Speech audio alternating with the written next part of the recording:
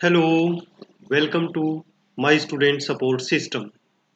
In today's class, we are going to discuss a special disease which is putting a lot of burden on our health system and health of our people.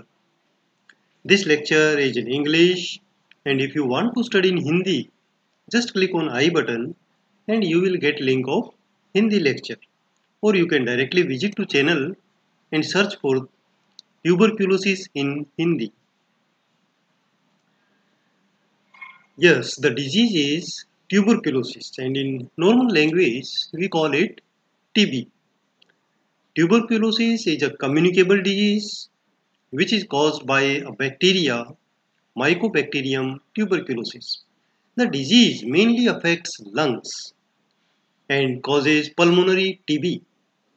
It can also affect our other body organs such as intestine, meninges, bones, joints, lymph glands, skin, etc., which is known as extrapulmonary TB. The disease is usually chronic with different clinical manifestations. The disease also affects animals like cattle. This is known as bovine tuberculosis, which may sometimes spread to human population. So what is the causative agent of tuberculosis?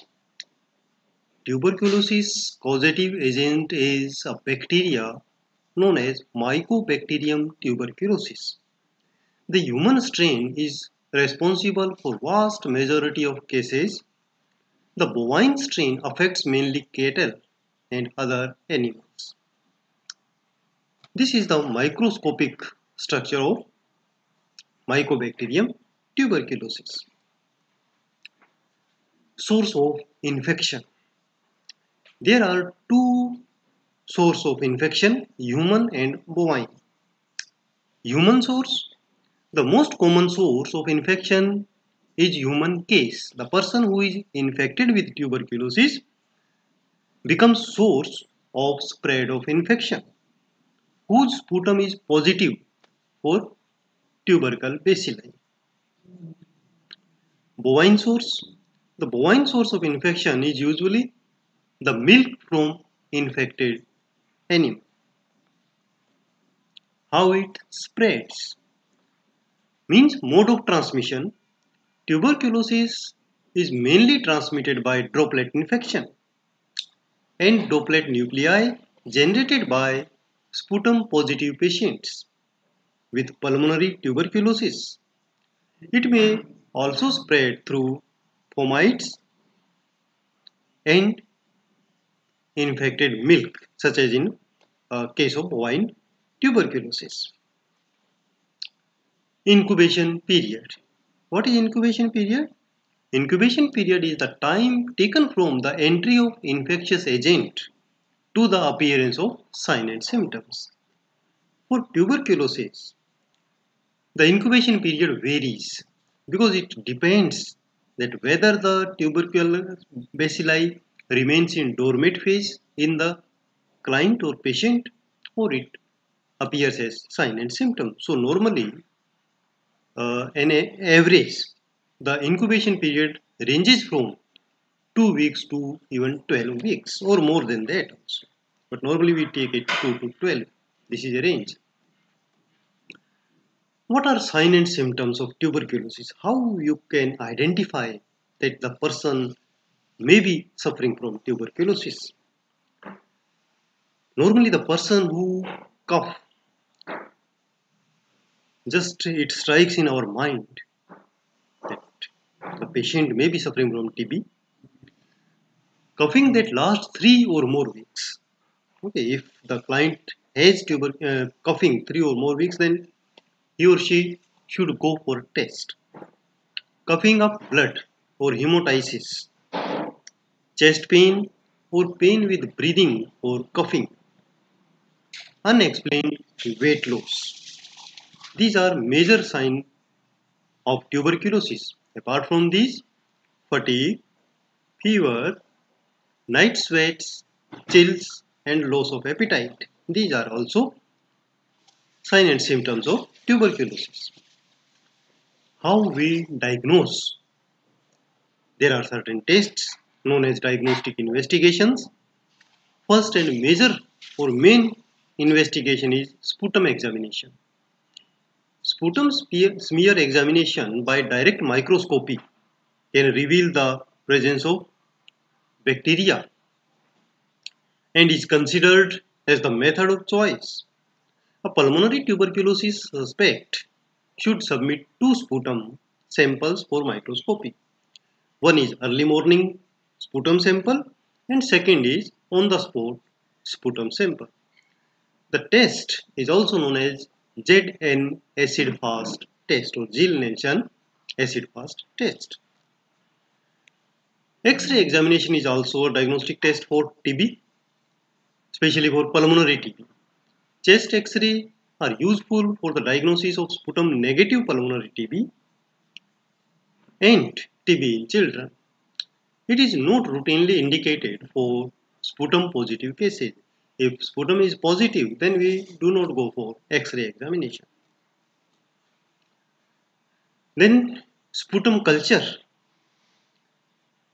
Isolation of mycobacterium from the sputum samples by culture is very important for definitive diagnosis of tuberculosis. And then Montauk's test. The Montauk's test is carried out by injecting one tuberculin unit of PPD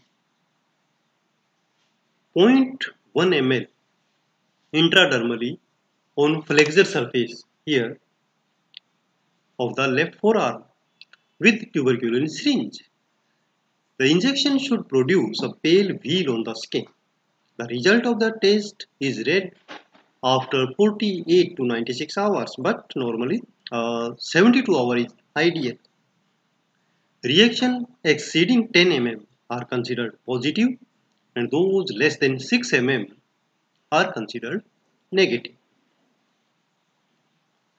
Treatment. Chemotherapy is indicated in every case of active tuberculosis. But before starting treatment for tuberculosis, we should emphasize on health education to the client that the treatment is long and you should adhere to the treatment. If you leave in between, there are chances that the client may become drug resistant. So, if the client adheres to the treatment, there is 100% cure. DOTS is a strategy to ensure cure by providing most effective medicine and confirming that it is taken. It is the only strategy which has been documented to be effective worldwide on a program basis. DOTS is recommended therapy for TB treatment under RNTCP. In DOTS, during the intensive phase, the treatment, a health worker or other trained person, that is also known as DOTS provider, watches the patient, swallows the drug in his presence. During continuation phase, the patient is issued medicine for 1 week in a multi-blister combi pack, of which the first dose is swallowed by the patient in the presence of health worker or trained person. Prevention. Prevention is better than cure. Yes, we should stress on the prevention. Active case detection and prompt treatment is the best control and prevention of spread of this disease in the community. Then isolation of active TB cases is effective for prevention and control of pulmonary TB. Only for the period of communicability. Proper disposal of sputum and disinfection of fomites is also considered to be equally effective. And then vaccination. BCG vaccination to all children is recommended at birth. And health education regarding prevention of TB is also very good measure. So in this way, you can write effectively about tuberculosis. For watching such videos, you can subscribe the channel of My Student Support System like Facebook page, and for making your notes just visit the blog mynursingstudents.blogspot.com.